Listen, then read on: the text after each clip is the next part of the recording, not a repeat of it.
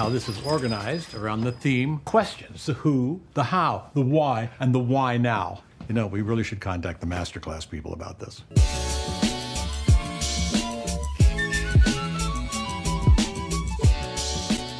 What is up, nerdtectives? Welcome back to another episode of Nerds at Night. I am your host, Blake Money Blakeweather, the world's most okayest detective. And I'm so glad to be back with y'all for week 5 to solve the case and talk all about... We're at the midway point now, y'all, and things are heating up. Lots of clues, lots of suspects, and a lot more questions we don't have answers to yet. So if y'all tuned in before, y'all know how this works. And if you haven't, welcome all my fellow Jack Jonks. First, we're going to go over our rules for solving a murder mystery. Then we're going to do a quick recap.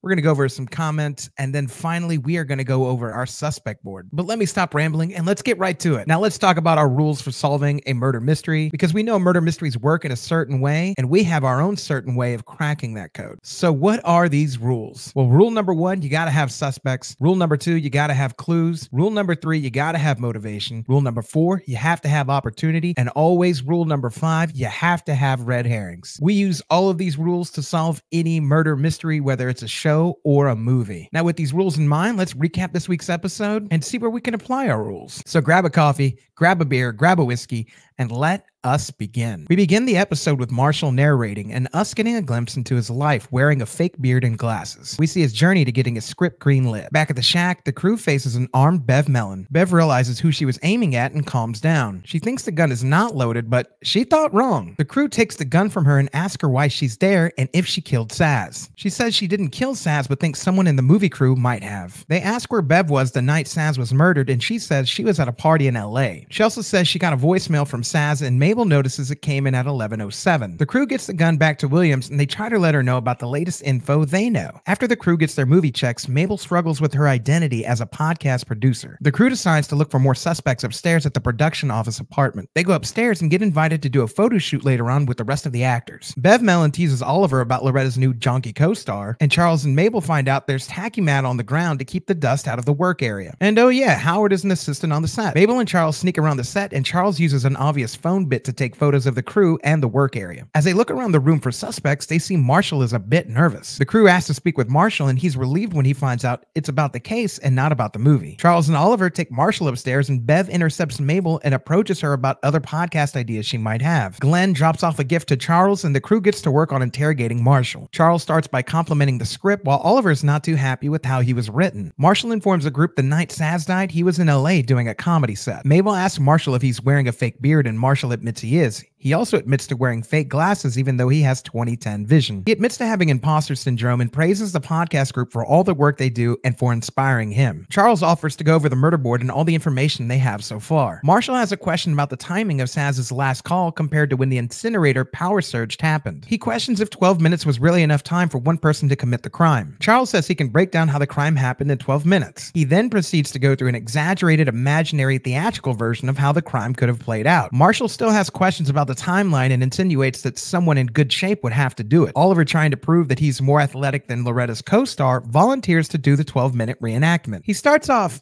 okay, only to be interrupted by John McEnroe. Oliver completes the trek in 38 minutes and seems slightly frustrated for not finishing in under 12. Mabel says they have to get ready to go to the photo shoot because one of the photos of the footprints from the tacky mat matches the footprint they found in the Dudenoff apartment. They go to the photo shoot and become overwhelmed by the double-double versions of themselves. The crew takes a few photos and with the assistance of Howard and Eva create a plan to lay out tacky mats to track the footprint once again. Oliver is called to take more photos in odd poses, and Charles figures out there would have to be 2 people involved in the murders. Charles tells Mabel the 2-man theory and they scan the room for suspects. Mabel sees the footprint she's been looking for and it seemingly matches Tawny Brothers' shoes. Mabel is now convinced it was her brother-sisters who could have pulled off the attack. As they look back, Tawny Brother is missing on the set, and we hear a gunshot with a fade to black and Howard saying, "Oh my God, they've been shot." Now, there was so much that happened in that last 7 minutes, so as we sort of reel in from the excitement, let me go over some of the things that stood out to me. Let's talk about why Bev is in the shed in the first place. We know she was in LA for a party and didn't kill Saz, but the question still lingers, how did she know about the trampoline park? And even though she was in LA at the time of the murder, could she still have masterminded the killing? Moving on, let's talk about Marshall and his fake beard. We know he tries to keep it a good secret, but was this comment meant toward Marshall? Ah, when'd you grow the beard, lassie? That's not Mabel. Oh. Has Glenn met him before without facial hair? And is this alibi tight? The truth is, I've been trying my hand at stand-up, observational stuff. That night I was in West Hollywood doing a set at the Lafiteria. Looking up comedy places in LA, it doesn't seem like Lafiteria is a real place. Now, is this just a made-up name for the show, which it definitely could be?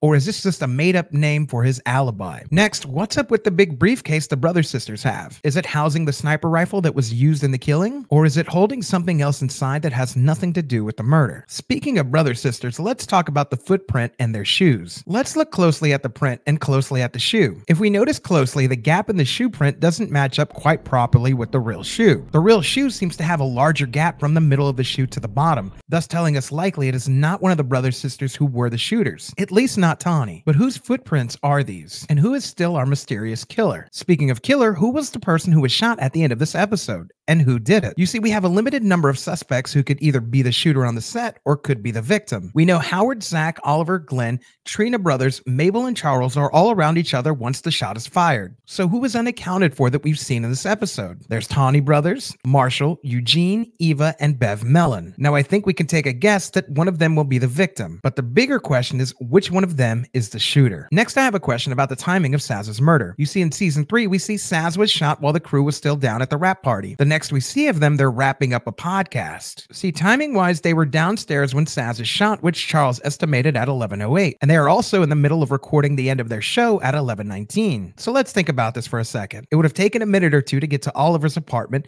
and another minute or two to set up the equipment. Either the crew was only recording something like the end of their show, which would be less than 5 minutes, or there was a bit of a continuity error from the writers. These next 2 points are less clues and more of Easter eggs. The first is the phone bit that Charles uses to try and take pictures of the cast and crew while in the production office. Is this a nod to Steve Martin in the movie Bowfinger? You see, Bowfinger is a 1999 comedy written and directed by Steve Martin. I'm not going to give away the plot, but in the movie, there is a scene where he uses a broken phone as a gag to make him seem like more of an important director in front of Robert Downey Jr.'s character, who is a famous producer.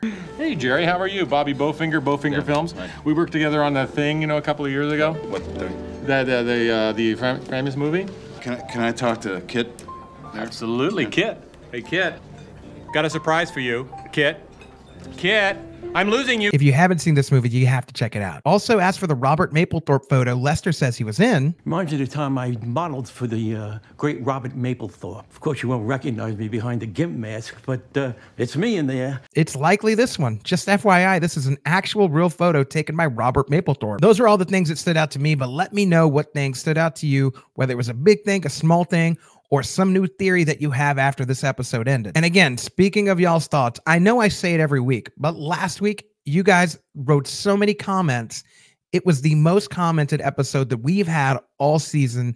So all I want to say is, I know I do this all the time, but thank you so much. It's so awesome to interact with all of y'all across all the comments. And it's always so great hearing what you have to say. So you know what time it is. We're about to dig into you guys' comments. But just as a heads up, I'm only going to read a few of them on this week's episode. And then in the coming days, I'm going to release another video where I read a lot more comments from this week's video and last week's video. So if you don't hear your comment read tonight, no biggie. Look out for that video about 2 or 3 days after this one drops. As for now, though, let's get right into the comments we had from last week. Our first comment comes in from Amber Prince. My current theory is Saz faked her death. She wanted to get out of her relationship with Jan, and she knew that if she left her, Jan would kill Charles. Jan even said she was what was stopping her. I also think Saz is Dudenoff. Charles talks about in episode 2 that no one would know her except from the interview. Joe said he hadn't met her. Someone's face is scratched out in the picture. It has to be someone we know because there would be no reason to mark out the face if it wasn't. Yeah, it's a great theory. I've been getting a lot in the comments that Saz is Dudenoff, and it could make sense, right? It absolutely could make sense in some. The show would make it make sense, right? But it could make sense as to like, oh, that's why Joe doesn't know who Saz is because he knows her as Dudenoff, right? I still think Dudenoff is a guy, but in this theory, maybe it is Saz, and maybe it is her face that's scratched out, and maybe she is Dudenoff. That's an interesting theory. I want a little bit more information on it, but I have been hearing that's like a hot thing. That's like that's that hotness that's going out in the street. So I'm not mad at it. Let's see if we get some more information that does indicate one way or another. Next comment comes in from Scooter 1983. The time Saz was cremated is when the power went off. Maybe that will come back as a clue later. So funny you said that because it came back as a clue in this episode.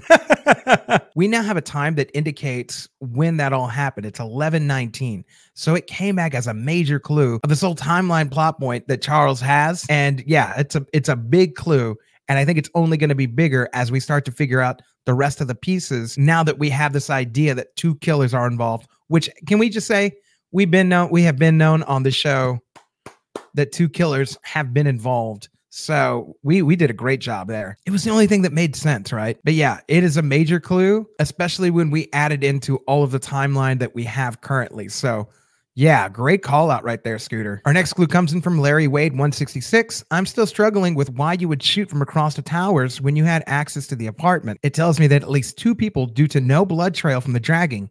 Either way, red would be everywhere from a GSW in real life. Also, tap in looked like it was written in a bingo marker. That's so funny. Again, 2 people.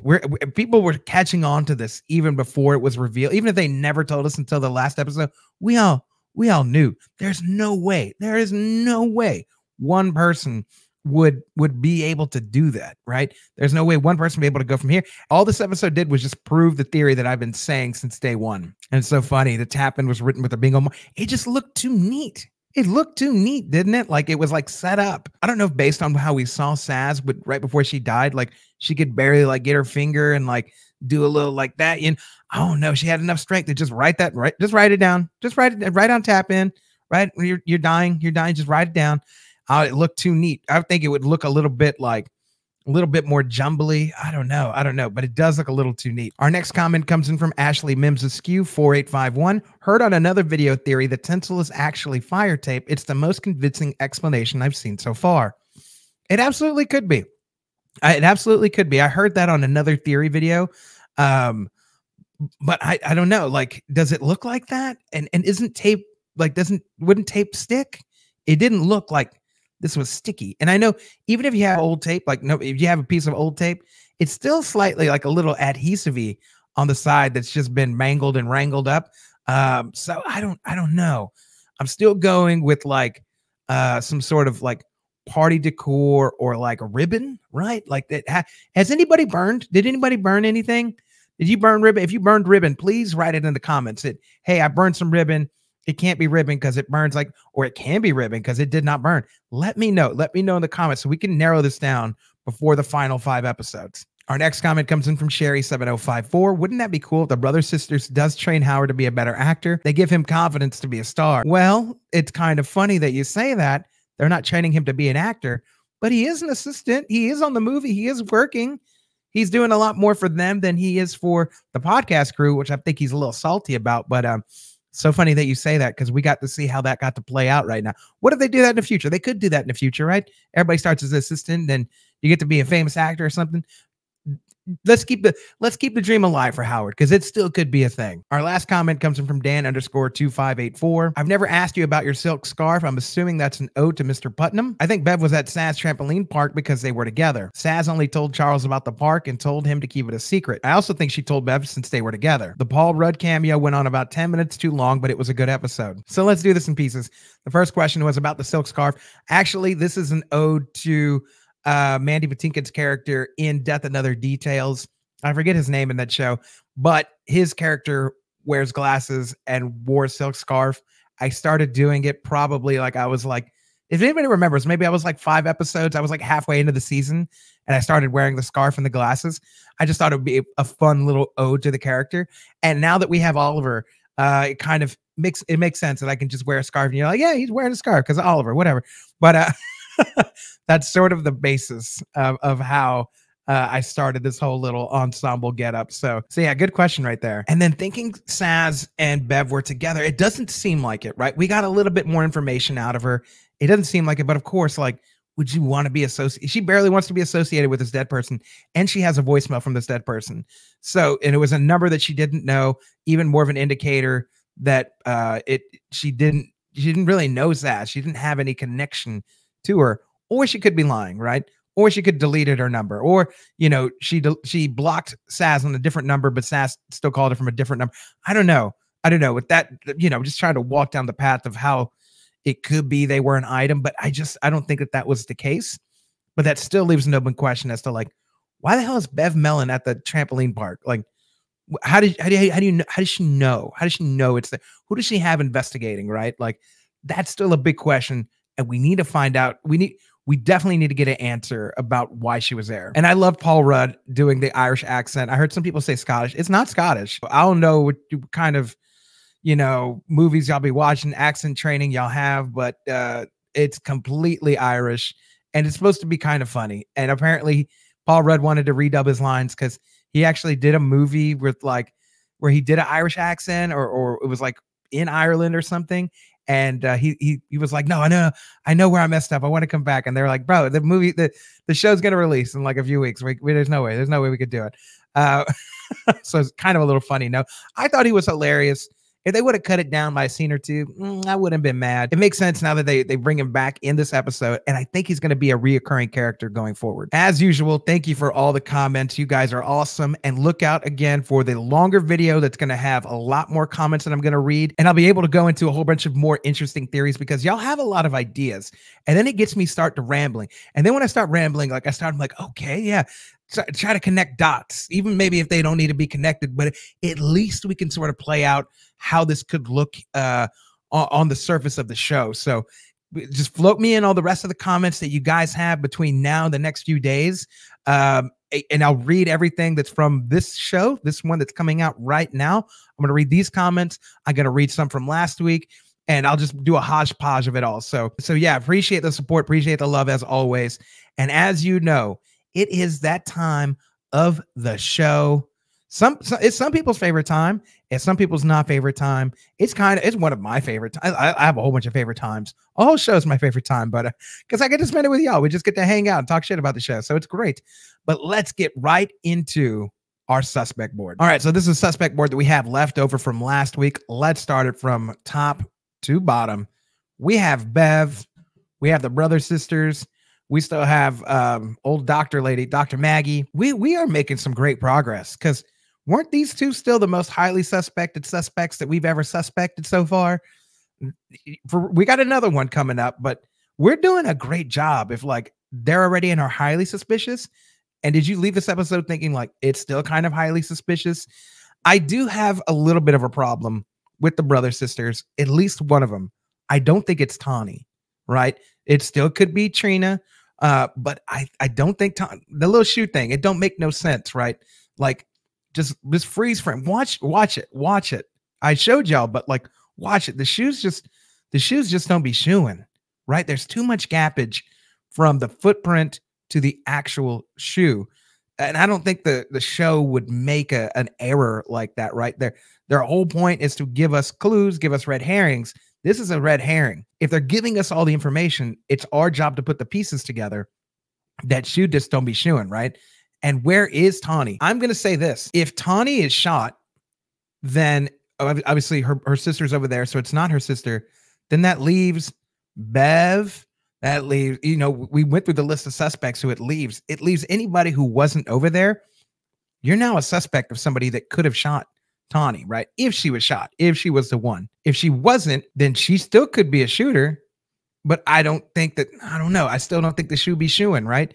It's not Cinderella. The shoe don't fit, right? If the shoe don't fit, you must have quit. Somebody out there is like, oh no, he went there.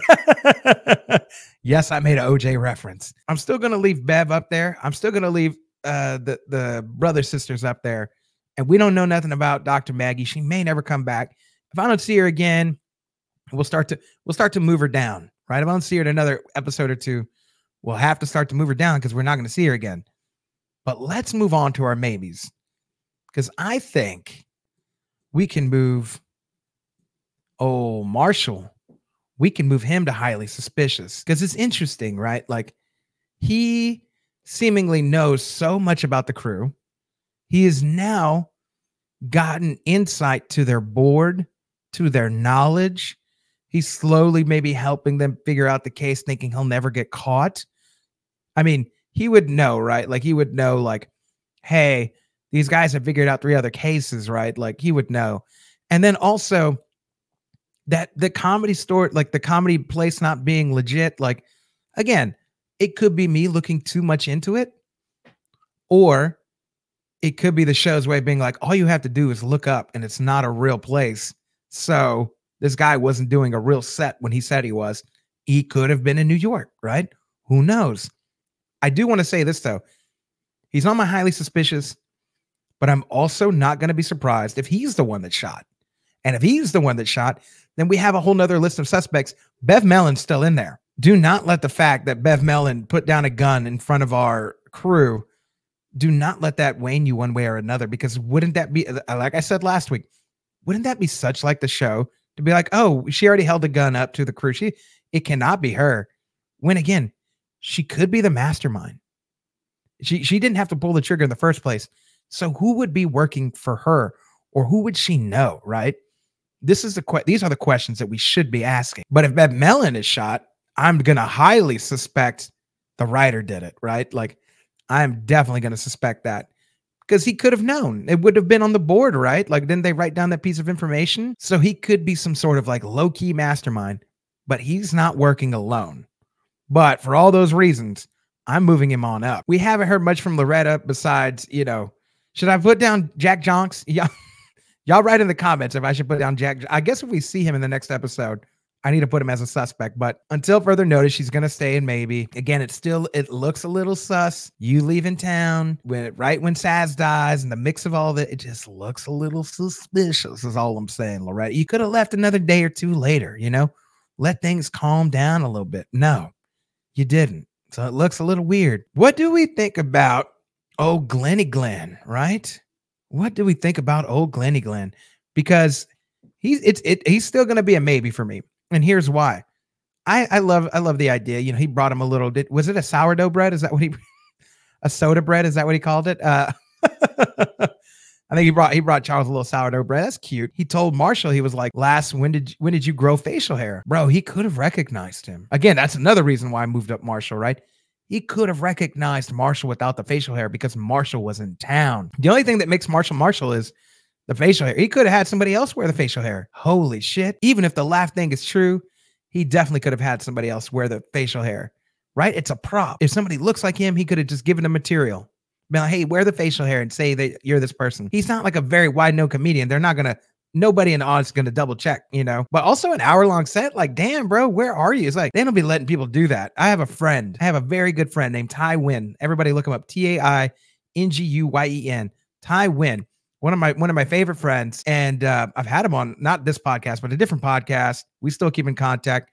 But when that guy started, and even nowadays, he doesn't do hour-long bits.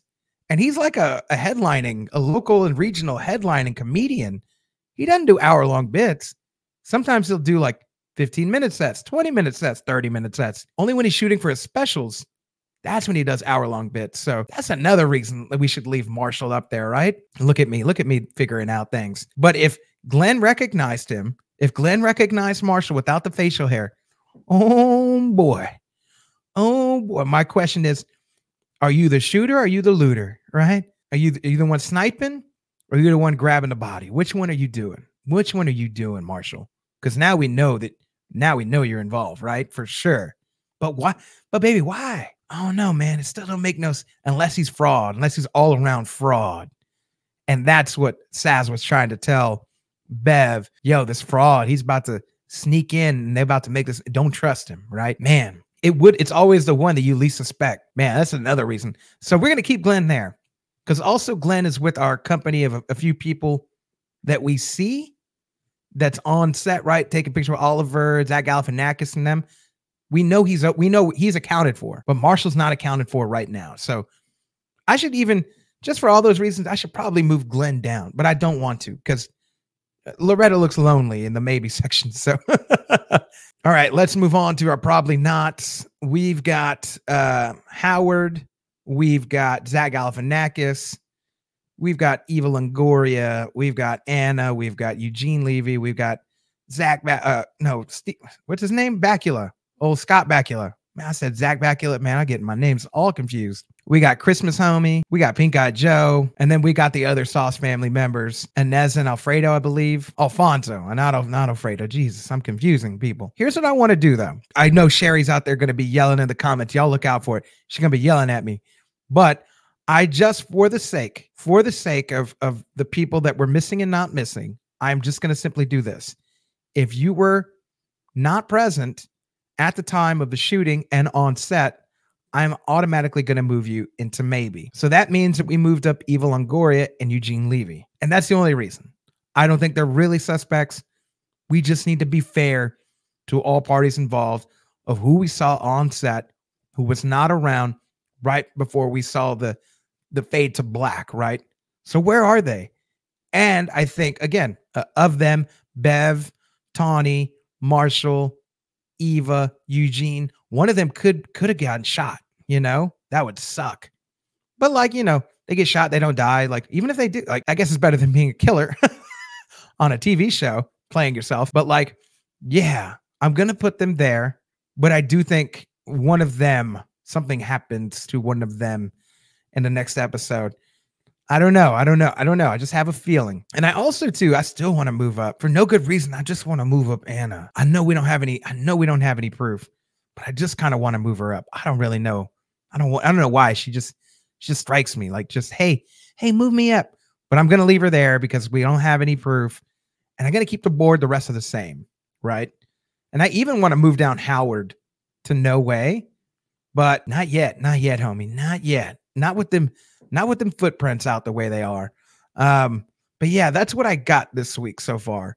So let me know what you think. Let me know what your suspect board looks like. Let me know where you're ranking people, you know? But yeah, that is our suspect board for this week. Again, definitely want to hear from you. Who do you have? What do you have? What kind of crazy theories do you have? Maybe based on something crazy that I said. Again, sometimes I'm just rambling, but I think sometimes it can sort of trigger something and be like, oh, you know what? Maybe that's not all the way right. But even if it's like 10% right, it could mean this whole other person is the killer or these two people are the killers. Let me know what two people you think are the killers down in the comments. I want to know. I want to know your thoughts. I don't have a two pick right now. If I had to, if somebody gunned ahead, we maybe want to do a two pick. I guess Marshall, maybe one of the directors, not Tawny, but maybe Trina, Marshall, Anna, maybe one of the two. But you got to be strong. Maybe it's Marshall's. I don't know. Maybe. You know how sometimes people who got a lot of muscles, they be wearing like baggy clothes. Did anybody see the Acolyte? Don't watch it if you haven't seen it. But like as soon as the dude lost sleeves, he had all these muscles. And it's like, oh, that's what you hiding underneath there. So I don't know. Maybe. Or get this. Could be a three-piece, right? Could be a three-piece. It could be Bev. It could be a director girl, Trina. And because we're still unaccounted for Rudy, the Christmas man, he could somehow be in on it. Oh my goodness. I guess if I had to pick a three-piece, it would be them. Because like that was sort of a little bit of, was it maybe foreshadowing them having the doubles and then the doubles? I don't know. We'll see. But yeah, before I start rambling too much, that is it for this show. Thank y'all so much for hanging out with me, coming by, sharing your thoughts, blowing up this channel, blowing up the comments, blowing up the likes. Thank y'all again so much. Maybe I'll just do it for that reason. I don't really know. But thank y'all so much for all the love. I look forward to all of your comments. Again, I will be reading as many as I can on the next episode, and I'm going to be recording that in the next like day or two. No, not tomorrow. Maybe the next day or the next day after, so it could come out by Saturday. That'll be the goal. Maybe if I can come out by Saturday, latest Sunday. That would be the goal. So let's get all your comments in on this video's thread, and then anything from last week too that I missed that was super good, I will go ahead and read that as well. So look forward to hearing from you. You want to go ahead and follow the channel. You can follow us on X or on Instagram. Just type in Nerds at Night. You can follow me, Money Blake, whether Facebook, Instagram, Twitter, and Snapchat. I'd love to hear from y'all. Just blow me up. Just be like, hey, Money, I got this theory. But if y'all have fun enough just commenting with me on the comments here, because y'all know reply back, that is absolutely great too. But yeah, until the meantime and until next week's episode, it has been a pleasure. So thank y'all so much for tuning in, whether it's morning, evening, afternoon. I always appreciate you. And until next week, I will see you. Oh, that's a lie. I'll see y'all Saturday or Sunday. Peace.